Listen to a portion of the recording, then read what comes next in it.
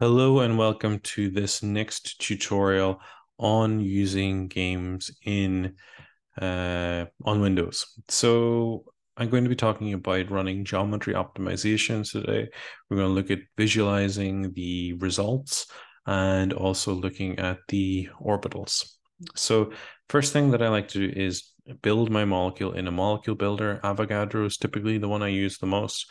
It's pretty intuitive, pretty easy to use. Today's molecule is going to be N-nitroso dimethylamine. So we're going to start drawing it out. So just draw a methyl group there, attach it to the central amine, and then start off the nitroso group there and build our carbons here. And then our oxygen for the nitroso. So it doesn't look particularly good right now, but we're going to sort of optimize the geometry. Even basic optimization inside of Avogadro will suffice. So there's actually an input generator in Avogadro. There's ones for games, US, Games UK, Gaussian, MolPro, MolPack, and other different types of computational software. So Games UK is not the one we want. Sometimes it's also known as Firefly. It is a fork of Games, but it forked some time ago. So we want Games, and then we want to go to input generator. So that input generator is shown here. There's two tabs up at the top. There's basic setup, advanced setup. Both are actually kind of too basic for our purposes, too basic for what I like to use. And actually, if I just use these, they won't actually run on my computer because this molecule is a little bit too complicated for the basic default games options. So you can change a few things here. Like, for example, we can change that to equilibrium geometry. We'll see that there's a new word added, run type optimize. Then we could change, for example, a DFT, for example, the B3lip functional. That would then add a new keyword DFT type to our control, which is a control for the calculation. You can even add solvation models like water and so on. So you can also edit it down here. It is a text editor of sorts. You can change values here if you so wish, and if you don't want to do it in an actual text editor. So that's kind of the advanced setup. Has additional information, different options that you can change. You can also calculate Hessians, which are your first step towards getting a frequency or a vibrational frequency. Okay, so now that I've drawn this, I could generate my input file and then edit it later, but I'm just going to jump straight over to my input file that I'm going to use and explain it line by line. So the first line here is a comment that's indicated by this exclamation mark, which means that games will not make use of this line when determining the parameters for the calculation. So we could actually use this to comment out lines in the calculation which we don't want to use in that particular calculation. The next line starts off with an empty space, which is vital in games input files. So that's an empty space, then a $, then a word which represents the type of input information that we're going to get. So this $, basis means that we're going to have basis set information. So this is our 631G basis set. The next one is the dollar, and then it ends with $end. Each line or each type of input parameter will end with $end. The next line then is $control. So this controls information about the calculation. So it controls, like, for example, the SCF type. It contains the run type information. So this is an optimization run.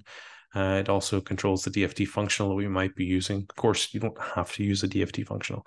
We just are in this case.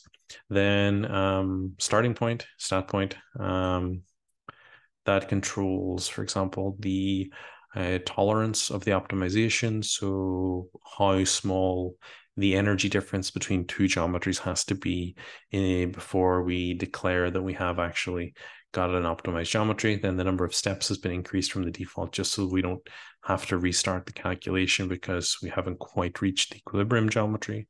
Then the next line is going to be $system. That is going to be the line that I've added here for my personal preference. So I've increased the time limit to the maximum allowed by games. And then I've also increased the memory allocated to games significantly so that the calculation will run unhindered, because if you use the default value, most likely it will throw an error that it doesn't have enough memory to actually do the calculation. Then the last part is usually the $ data, at least in simple geometry optimization calculations. This is going to contain information about the actual molecule or molecules. So there's a title, first of all. So I've called this N-nitroso dimethylamine geometry optimization. Quite simple. Then the point group for the molecule. You've got to be careful with this. I typically, for most molecules, will just leave it as a C1. It doesn't tend to improve the quality of the calculation or the speed too much, at least in my experience. Your results may vary. Then the next thing is going to be actually the atoms involved. So the carbon, nitrogen, hydrogen, then their atomic numbers, and then their XYZ coordinates. And then, of course, it ends with $N at the end. And then this would be our input file. So this is the input file we're going to run. We're going to run it in games, of course. So I'm going to write run. This is already in my games directory. So we're going to run games nitroso dimethylamine. So then obviously the version of your game software, going to change the number, of course, to 8. And then nitroso dimethylamine log. Okay. So that calculation should hopefully run. Oh, okay. Not enough memory on my computer for that. Okay, so I'll just clean up a little bit. So this shows you actually a good way to restart off. You have to, like, if I just tried to rerun that, actually I could show you that now. It will throw an error, or at least it should throw an error that it find the restart files already. It didn't. It's actually running this time. That's quite strange.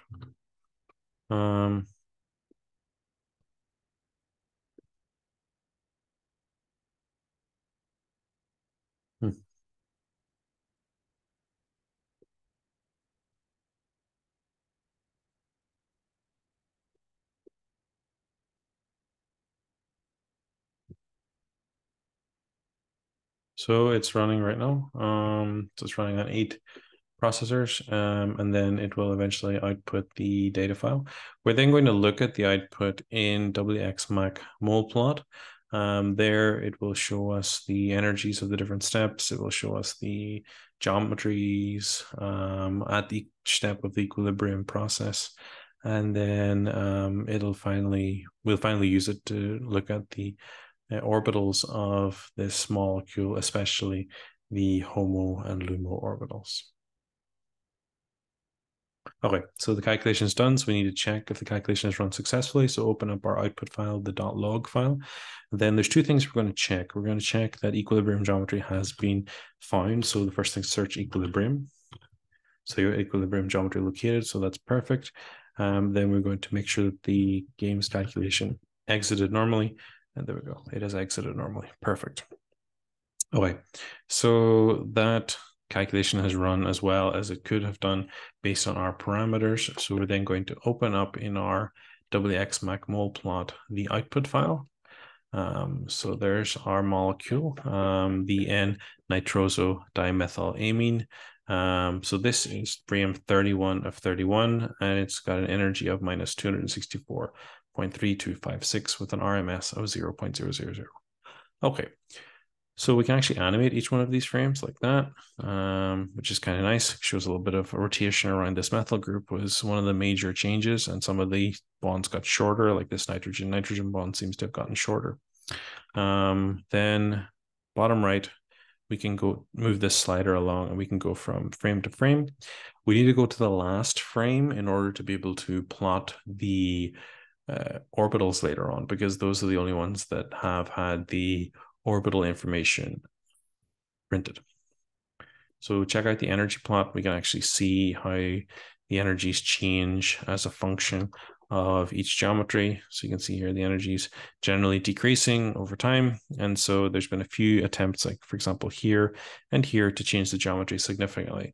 to try and see if we actually have reached the equilibrium geometry. Okay, so the orbitals then. So I'm going to go back to just look at the molecule itself, go to sub-window in wxMacMolPlt, and then go to surfaces. So the surface I want is the 3D orbital. That's okay. And then this opens up a bunch of different information. So on the bottom left, it will tell us the orbitals that we can choose, the molecular orbitals. So the number 20 is highlighted in blue as being the highest occupied molecular orbital. And we can check that by looking at the occupation number, which is in fact 2. So that's all good. Okay. So then we want to change some of the parameters, and we can just, plot that homo. There we go. So we can see there, not terribly attractive looking or terribly pretty, but at least you get the idea of how the orbitals can be formed. So you can change some of the options here. Like for example, if I change the number of grid points, I will get a better looking orbital. So update that. So there you go. It already looks a lot nicer. If I change the contour value, if I make it a little bit less, makes it a little bit bigger. I make the grid size a little bit bigger. It makes the orbitals. It changes the parameters of the orbitals. So you just change it around a little bit to get the information that you need for your particular use case. But using a simple geometry optimization in GAMESS, we've been able to plot the orbitals. So thank you for watching this, and please like the video and subscribe to the channel, and check out our other videos on computational chemistry, chemistry in general, and science topics. Thanks for watching. Bye-bye.